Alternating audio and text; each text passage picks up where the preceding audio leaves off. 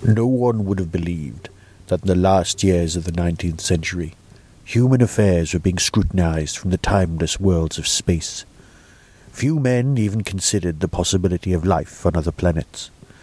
Yet, across the gulf of space, minds immeasurably superior to ours regarded this world with envious eyes, and slowly but surely they drew their plans in crayon. Scanning for audio.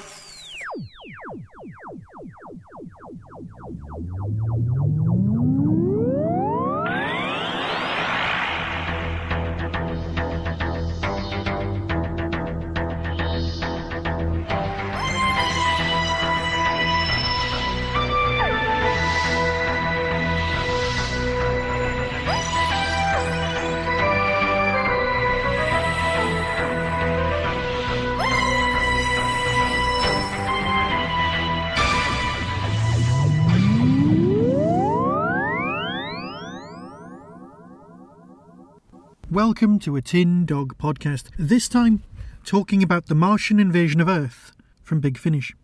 Yes, we know the original novel as War of the Worlds, and that's fine. As you could clearly hear from the introduction, I am a tiny bit of a fan. Now, here's a confession, something that I actually talk about in the book Geek Myths. Oh, quick question. Is anyone out there a literary agent?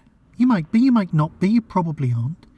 But if you are, and you're interested in representing me, drop me an email, please. Look, that's beside the point. What I need to talk about is the Martian Invasion of Earth.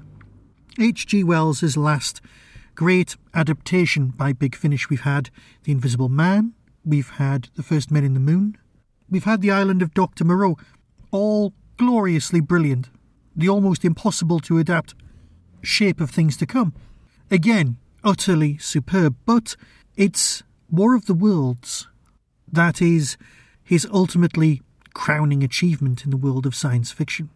Because not only do we get a blow-by-blow account of the landing, the invasion, the bridgehead, the building, the actual subjugation of the human race, but we also get an actual, proper ending to the story.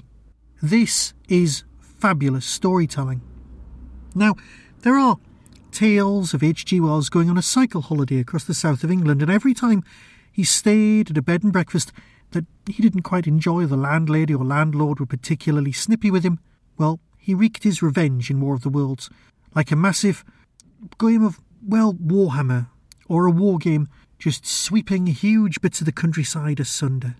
Now, here we have perhaps the most faithful adaptation, because, like me, you were probably first aware of War of the Worlds via a different source. You've all covered the exciting world of first exposure preference, where the first version of the story that you hear, read or see or experience, yes, the medium is the message, well, that gets to be the version that's built into your heart, nailed to the wall, shall we say. And for a lot of people of my generation, the first version of War of the Worlds they come across wasn't the George Powell version, although that does have some fantastic moments. No, it's Jeff Wayne's War of the Worlds, and that is the reason. There's an audio version of War of the Worlds that tours and has albums and has singles, and that is part of British culture through and through. That is the version of War of the Worlds that we're used to, but it's a musical. Yes, you can go to Sheffield Arena and see the giant silver war machines crawl over the audience and everyone oohs and ahs and goes, oh, that's not David Essex, it's him off Neighbours, but isn't he awfully good? Yeah, that's the kind of thing we're doing. But for a certain age, the double album LP or even the curiously extra tracked CD, well, that was for us. Now, as I said in Geek Myths, there's this chapter all about War of the Worlds. Bear with me, this is important. And in it, because I won't bother reading it all to you now, I tell of how, as a child, I thought, now don't laugh, please don't laugh, I was very young, I thought there was, indeed, a version, I'll come out and say it, I thought we'd actually been invaded by Martians. You see, I had War of the Worlds on a tape, not a CD, a cassette, a C90. Now some of you who also had it on a C90 are a little bit ahead of me, because it didn't quite all fit.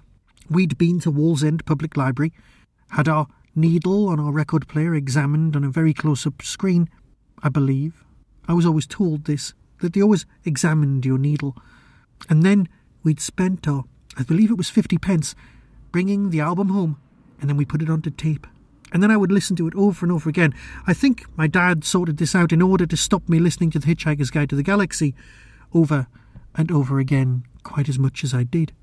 So, this musical adaptation to what I was informed in my head was a true event, because, and I've thought about this, Oh, What a Lovely War had just been on TV, and my brain, my small child's brain, went, right, historical events in the past get turned into musicals. See? So, on a trip to London, I was asked what I wanted to see. And I said, can we go to a museum? And my parents looked at me like, we've got all these sites to see, but yeah, you want to see a museum? Which one? I want to see the Martian war machines. Because I knew they'd landed on Horsell Common. I knew that they would all be gathered in one place, probably in the Victoria and Albert Museum. It was at this point, in the streets of London, where my dad was shocked to discover a 99 cornet would cost 99 pence. And apparently that was why they were called 99. All of these memories of our trip to London as a very small child are flooding back, that I was informed none of it was real. None of it was true. It was just an album that I listened to on tape. But of course it was in my head. I would sing Forever Autumn. I'd be able to quote huge sections. I would often go, oh, I've got a plan. And in my head I would hear do-do-do-do. And later on, the George Powell version was introduced to me, possibly at 6 o'clock on BBC Two. And the story eked its way inside. And then, of course, there was the novel that I read while I was working in Dillon's the Bookstore in Newcastle. And that was when I discovered the true and marvellous world of Wells. And that is what we have here from Big Finish. We've got your standard Martian invasion story, but all of the little fiddly bits, the moral ambiguity, the dilemmas, the desperate clamber for survival, the fact that the Martians only truly land in this story in the south of England, not around the world, in order to take out, well, the world's greatest empire at the time. It makes complete sense that they would do that. Yes, I know in the League of Extraordinary Gentlemen Volume 2 it's all dealt with remarkably elegantly, but here we've got something absolutely magical. A brilliant adaptation. Beat for beat, perfect. And, for my money, better than the Jeff Wayne one. The sound design here has a noise that is used to represent the Martian heat ray, and it's even better than someone going ooh la. And that's a feat in itself. So yes, witness the Martians land, witness someone saying that the chances of anything coming from Mars are 1,000,000 to 1, and then just let it wash over you. Because it's as bleak as an episode of Survivors. It's very Victorian, and the scene in the airship, well, that'll stick with you much longer than you thought. And will the Martians return? Well, that would be telling. And with that, I'll play you the trailer and let you decide for yourself in the future, but as far as I'm concerned, this is the one we were waiting for, and it just didn't disappoint, which was the thing I was most worried about.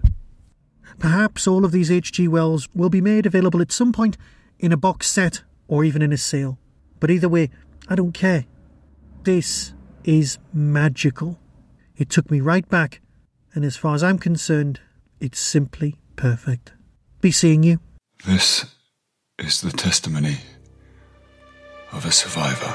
My dear Herbert, the chances against anything manlike on Mars are 1,000,000 to 1.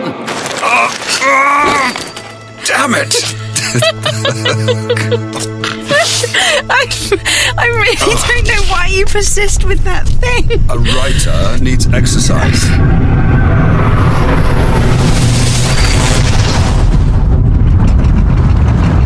Good God! The signals of Woking railway station. Indeed. There's nothing fanciful or fantastical about those. I find them entirely safe and tranquil, which is exactly how life should be. Hello? Hello in there, I say! Do you hear me? Take me to this thing. On Horsell Common.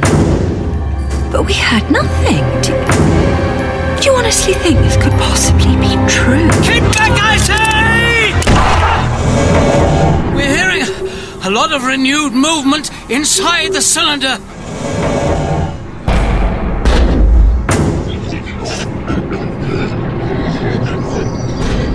Oh my God. Herbert! Fire!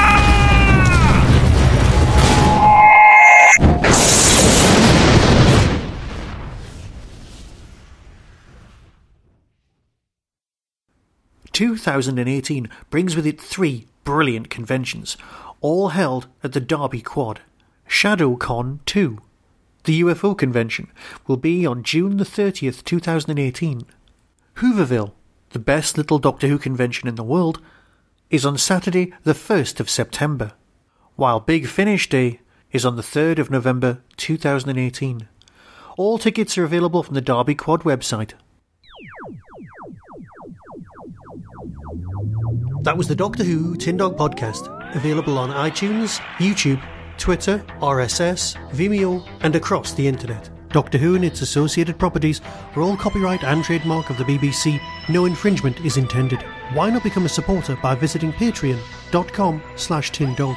Contact the show on tin-dog@hotmail.co.uk. The Tin Dog podcast is a founder member of the Doctor Who Podcast Alliance.